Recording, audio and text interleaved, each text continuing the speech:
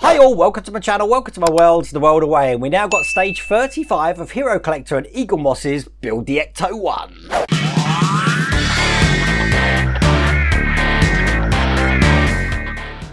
Now stage 35 is the first part of issue 11, and obviously in issue 11 encompasses 4 stages to actually build, and in this stage we're going to start with the electrics and putting the battery box in.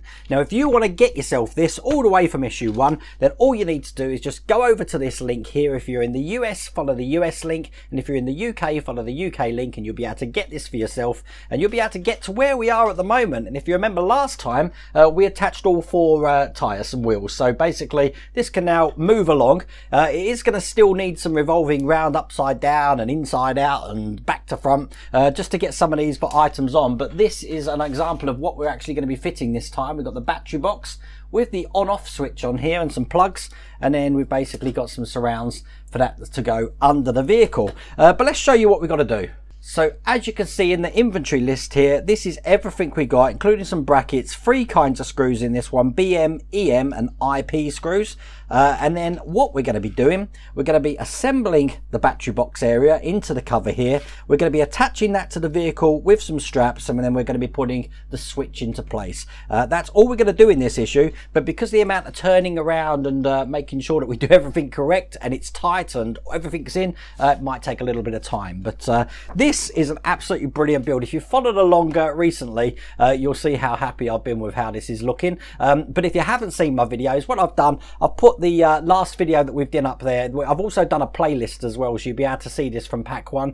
So if it does whet your appetite, you can order this for yourself. But without further ado, let's get cracking. Okay, the first section we need is this part here, which is going to be accepting the battery. Now when we actually put the battery pack in here, you'll see that you've got some little notches on the end here. Now these notches here need to be in the opposite direction to that little sort of like cutout there, because it's basically going to accept the lid, the cover for the battery box in there. So when we put this on, as you can see, we've got 4 lugs either side here. They're basically going to go over the 4 holes here. They go this way round, and as I said, the notches then, if you look on the other side here, are on this side here.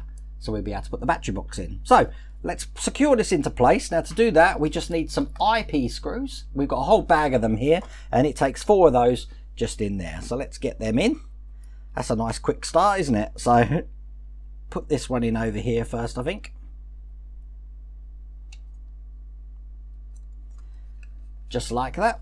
And then what I'll do is I'll do the one in the opposite corner there. Now when I do fit electrics, I'm just visually checking all the wires have got a contact here, because if I ever need to do any troubleshooting or snagging afterwards, I want to make sure that I'm confident that all the wires are in place when I actually put it in. Looks good at the moment. I don't think I need to test it yet until we've actually got something to connect to. But that's all 4 in, so it's looking like that side and that side, as I said. So we've got the gap here, and then on the other side we've got 2 holes on this side, and then that will enable me to put this section here, which is the battery case, just into that section at the back there, and then just clip that down like that. We're going to be putting the switch and the plug through this section here, and we're going to be attaching the top of the cover here, just making sure it's round the right way. It can only really fit one way comfortably, which is that way there, and this is going to be held into place with 4 IP screws as well. So I've got those screws here, and we'll put them in. 1, 2, 2 on the other side here,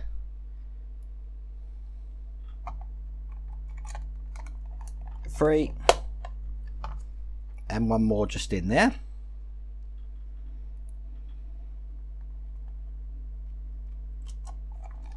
And 4. So the next thing we need to do is bring the vehicle over, and we're going to turn it upside down.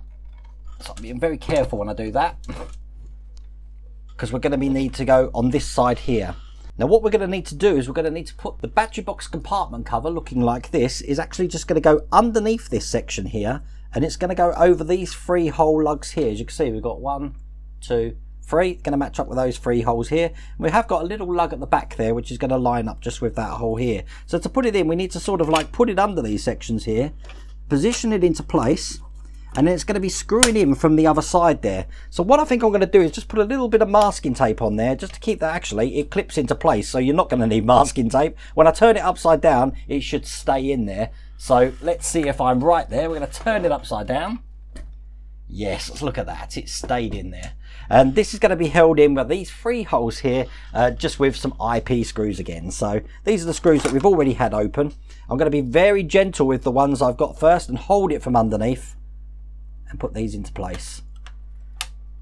That's the first one. That's not going anywhere now. I thought, when I saw this in the instructions, I thought that bit was going to be really tricky. And I was thinking that, will I need masking tape to stick that down while I'm screwing them in? But as you can see, they work perfectly without that. So here's the third IP screw here, and that just goes into place like that. So now that's covered that section up hole there. We've just got a little hole in the middle there. And this section, we're basically going to be putting the this over the top, but the leads are going to go through the hole here. So I'll put them in through here, the switch and the plug, and then it's orientated so that the battery box release lever here is towards the center of the car there. So this is going to go into place kind of like that, sitting over the top of some lugs we got in there, so that's not going to move. And then we've got these brackets here. We need to put one each side. They're just going to fit over each side here. We've got one this side here and one for the other side. We'll put them into place just like this. Now these are held into place with BM screws. So I've got them here. I'll put the first one in. There's 2 small holes just in the chassis here for these to go into. Now these are metal screws, but I'm just trying them to see if I'm going to need any oil on them. I don't need any oil on these. These are really tiny screws. That's why I haven't done that this time. And I'll just do the one this side. And then that is going to hold the battery box into place. Just put the other one on the other side here, which is just going to go on just like that. And just the other screw on this side. Nice and tight. And that is the battery box into place. As you can see, that's secure. It's not going anywhere. We've turned the vehicle back over again now. Just like that. As you can see, we've got a switch here and we've got a plug. Now the switch is just going to go into this section that we can see just there, almost off camera there. Now I'm just going to make sure I rotate this the right way round, because one side's going to be off and one side's going to be on. Now the on side is the side nearest to the wheel arch here. The off side is the one furthest away. So when I look at this switch, I want to make sure that when it's in this position, where as you can see there's a brake, there's no wire in this plug here, that's the off position. So it's going to be going into this way so that the spare plug is pointing towards the rear of the vehicle. Now that is going to be kept into place with some EM screws. Now this is going into metal, and it's quite tough metal, so I am going to be using a little bit of oil for this one, just to keep the switch lined up and into place. And I'm not making it screwed down all the way until I've lined the other side up as well. A little bit of oil in that as well. Line that up. And then that's him. Drive it home so that switch is nice and tight. And obviously you want to make sure this is secure, because this is going to get a lot of use turning it off and on again. Again, visually inspect the wires on this switch just to make sure that there's no breaks. There's good connections in there. That looks absolutely perfect. Very good. And that is all there is to do in that stage. That was a lot easier than I thought, I have to say, but you see, it goes together like clockwork. It's absolutely brilliant. In the next issue, we're going to be doing a fuel tube and steering wheel parts. To be honest with you, if you can look at that, not much to do, but it is good that we're starting to do the electrics now. I am wondering, should I just put a bit of masking tape on that just to keep that flat so I don't catch it and pull one of those off? I think that's probably what I'm going to do, just to keep it safe while we're doing this build. But anyway, that's the introduction to issue 11. I really do hope you liked that video. If you did, please remember to give me a thumbs up, and if you haven't subscribed already, please remember to subscribe. Other than that, take care.